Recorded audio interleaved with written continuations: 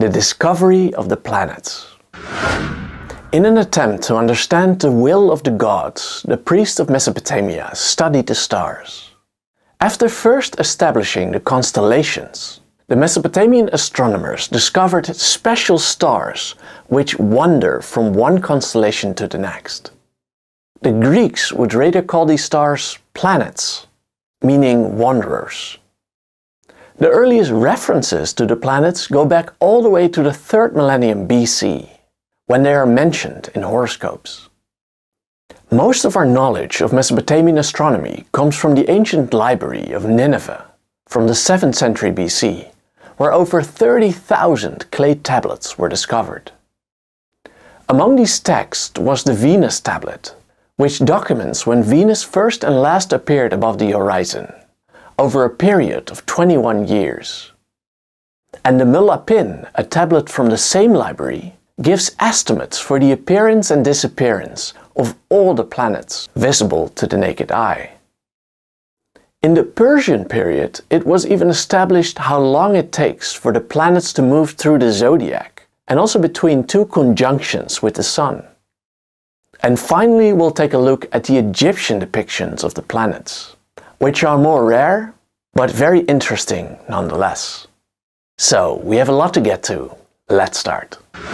Hey, good to see you. This is Stephan, author of In Search of the Sublime. On this World History channel, we'll trace humanity's relentless pursuit of scientific truth, moral excellence, and enlightenment. You'll meet anyone from Mesopotamian astronomers and Indian yogis, to Greek philosophers and Enlightenment scientists. And you'll meet them firsthand using primary sources, giving you valuable insights that transcend the surface-level understanding you get on other channels. So, go check it out for yourself. Let's start. The earliest references to the planets go back all the way to the 3rd millennium BC.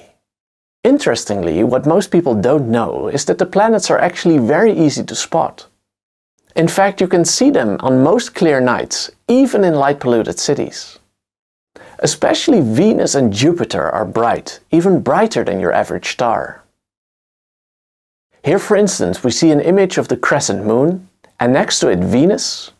On the top we see Jupiter, and if you look very closely you can see Mercury near the horizon as well. And as you can see, the stars here aren't even visible. There are two ways to distinguish the planets from the stars. Firstly, because they are much closer to us than the stars, they do not flicker as much. And secondly, although this takes some time, if you wait a few days, the planets have wandered relative to the fixed stars. In these early days, the names of the planets appeared in horoscopes.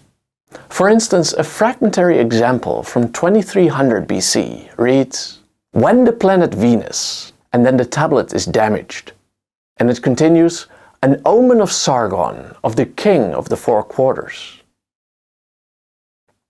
And a fragment from around 2000 BC reads, "When the planet Jupiter turns his face, when rising towards the west, and you can see the face of the sky, and no wind blows, then there will be famine and disaster will rule."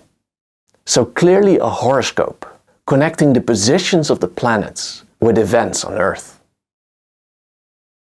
By studying the motions of the planets, the Mesopotamians believed that they could read the will of the gods. And as a result, they called the night sky the Book of Heaven. The astronomers were set the task of reading this book to figure out how to best serve the gods in order to receive their praise and, more importantly, to avoid their anger. The greatest source of astronomical knowledge from Mesopotamia was found in the Royal Library of Nineveh, where a staggering 30,000 tablets on various topics were discovered. In 612 BC, the city Nineveh was destroyed and its library was burned. But unlike the famous Library of Alexandria in Egypt, where all papyrus scrolls were lost, the clay tablets at Nineveh were made even tougher by the fire. In fact, those tablets were hardened in the oven after writing to make them stronger. The library was founded by the Assyrian philosopher king Ashur-bani-pal. who ordered his servants to collect texts from all around Mesopotamia for his library. We read, "The rare tablets on your route that are not found in Assyria, seek them out and bring them to me." A marvelous tablet from this library with horoscopes is called the Venus Tablet of Amisaduqa, which was written in the 17th century BC. It is the oldest known astronomical text. The text gives a systematic compilation of omens drawn from the dates on which Venus first and last appears above the horizon, over a period of 21 years. And aside from that, the text also contains divinations about floods, the availability of food, the outcome of wars, and so on. For instance, we read, "In the month Arasamna, on the 11th day, Venus disappeared in the east. 2 months and an unknown number of days it stayed away in the sky.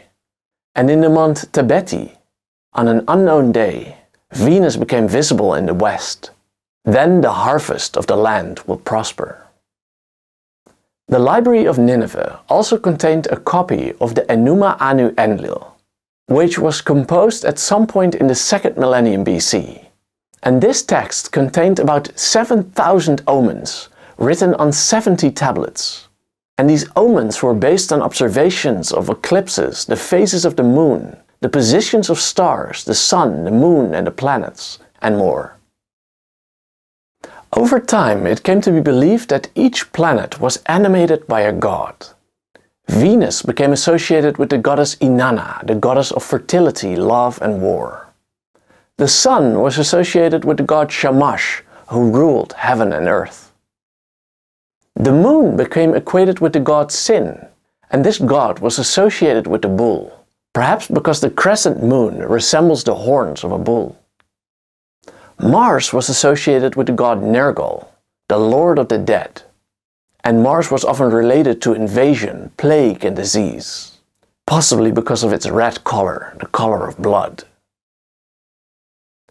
Jupiter was related to Marduk, and he was sometimes depicted as a spade, since Marduk was seen as a builder of cities. And this planet often signified good harvest, peace, and security. One of the main tasks of the celestial gods of the Mesopotamians was to decide fate, which they wrote down on a magical clay tablet called the Tablet of Destinies. It was believed that as long as the supreme god Enlil controlled this tablet, the universe was in order. Various planets became associated with this tablet. Saturn was equated with the hero Ninurta, whose symbol was the eagle, and who was believed to be the guardian of the tablet. And Mercury was associated with Nabu, the god of scribes, and as a result his symbol was often the cuneiform wedge, the unit of writing of the Mesopotamians. We read that when the gods assembled to decide the fate of the world for the next year, it was this god Nabu who recorded it on the tablet. And Nabu was also considered to be the messenger of the gods, similar to the Roman god who is actually called Mercury. And this is likely a reflection of the rapid motion of the planet Mercury as compared to the other planets. Mesmerized by their discovery of these planets, the Sumerians often depicted them in their art. Venus was often symbolized by an 8-pointed star, the moon by a crescent, and the sun by an equal-armed cross. Here, for instance, we see a king in the middle who presents his daughter to a god, and above them we see in order Venus, the 8-pointed star, the crescent moon, and the sun. And on this particular cylinder seal, which you can roll over clay to make this image, you see a depiction of Venus as a 6-pointed star and again the crescent moon. And here we see from left to right a winged sun, the 8-pointed Venus star, the crescent moon, and all the way to the right we see the Pleiades star system. And possibly the wedge and the spade next to the Pleiades represent Jupiter and Mercury. And in various cases, kings depicted themselves wearing the symbol of the sun around their necks, demonstrating their connection to this divine sphere. And above this particular figure, by the way, we see an order from left to right. Symbols for Venus, a thunderbolt, then the crescent moon, the winged sun, and finally the crown of the sky god, Anu. And on this boundary stone from the 12th century BC, we recognize, beside a number of constellations which I've discussed in the previous videos, also a number of planets. We see the moon, the sun, Venus, Jupiter as a spade, Mercury as a cuneiform wedge, and here also Mars as a panther. The priests of Mesopotamia were also the first to explicitly state that the moon, the sun and the planets all pass through the same band in the sky. And this band, in which the 12 constellations are located, is now known as the zodiac. Here, for instance, we see the moon moving from the constellation Taurus to Gemini. And here we see Venus and the moon, located within the twin constellation. And here we see 4 planets and also the sun, which is located just below the horizon, all on the same line. And the plane in which these planets move is now called the ecliptic. And it is now recognized as the plane of our solar system, in which all the planets revolve around the sun. The ecliptic was first described in a text called the Mulapin, which was also found in the Library of Nineveh, and which was probably created around 1000 BC. It consists of 2 tablets that contain a summation of all astronomical knowledge that was available at the time. On the tablet, for instance, we find a complete list of the Mesopotamian zodiac, as discussed in the previous lecture. And the text also calls the zodiac the path of the moon, and then goes on to explain that the sun and the other planets also move along this path, as we've just discussed. And in this text, the astronomers also wrote down how long all the visible planets appear above and below the horizon, thus allowing them to roughly predict their future positions. And in the text we also read about the seasons, the equinoxes, that is the days when day and night are of equal length, and also the solstices, that are the shortest and the longest days of the year. It tells about the visibility of the moon, the changing length of the day, the changing length of shadows during the year, and more.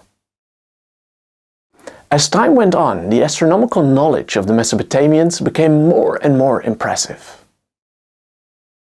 Around 500 BC, the Neo-Babylonians discovered that 235 lunar months, so 235 rotations of the moon around the Earth, neatly coincides with 19 solar years. And if we divide 19 years by 235 months, we can find the lunar month only seconds apart from its modern value. So this was a really accurate observation. And around the same time, the Mesopotamians also discovered the Saros cycle of 223 lunar months, which is about 18 years, after which the sun, the earth and the moon return to roughly the same configuration. And as a result, chances are high that eclipses recur after this interval. The eclipse of the sun was especially seen as an important and dangerous message from the gods. It was perceived as a direct attack by the gods on the king. In fact, for the king to be able to stay safe, they believed, he had to be replaced by a temporary substitute, who was then sacrificed in his stead. We read, Damki, who had ruled Assyria, Babylonia and all the countries, died with his queen as a substitute for the king. He went to his destiny for their rescue, and we prepared a burial chamber. He and his queen have been decorated, treated, displayed, buried and wailed over. The burnt offering has been burned, all omens have been cancelled, and numerous rituals, ceremonies, exorcistic rites, chants and scribal recitations have been performed in perfect manner. And this all to prevent the perceived anger of the gods with an eclipse. The Persians, who became the dominant force in Mesopotamia from the 6th century BC, are credited with the discovery of the synodic and the sidereal periods of the planets. Let me explain. The synodic period is the time between consecutive conjunctions of a planet with the Sun. So how long does it take for a planet to catch up with the Sun? That is the synodic period. And the sidereal period is the time that it takes for a planet to pass through the entire 12 signs of the zodiac. And as an example, they knew, for instance, that Saturn has a sidereal period of 29.5 years. And 2 of those periods are equal to about 57 synodic periods. And these figures were known for all the visible planets. Quite an accurate result. We know relatively little about Egyptian astronomy, mostly because they wrote on papyrus, which perishes in time. What we do have is an astronomical design on the ceiling of the tomb of Senamnut, who was possibly a lover of Hatshepsut, and who is dated to about the 15th century BC. In the top half of this image, we see depictions of Venus, Jupiter and Saturn, and also the star Sirius, and the constellation Orion. And all but Venus are symbolized as gods floating in boats. And in the lower half we see 12 circles representing the 12 months. And each circle is cut into 24 parts, representing the 24 hours of the day, which was an Egyptian invention. Finally, let's quickly look ahead to the Greeks. The purpose of the Mesopotamian astrologers had always been to read the will of the gods. And as a result, there was little motivation to go beyond a mere description of the motion of the planets. But for the Greeks, this was no longer enough. They wanted a rational, naturalistic mechanism to explain why the planets moved the way they did. But this is a topic for another time. And there we have it, the discovery of the planets by the Mesopotamians. I hope you were inspired by this lecture, and if you want to know more about ancient astronomy or any other topic from world history, then read my book In Search of the Sublime. You can read it completely for free on worldhistorybook.com, or you can buy a physical copy on Amazon. See you next time. Bye bye.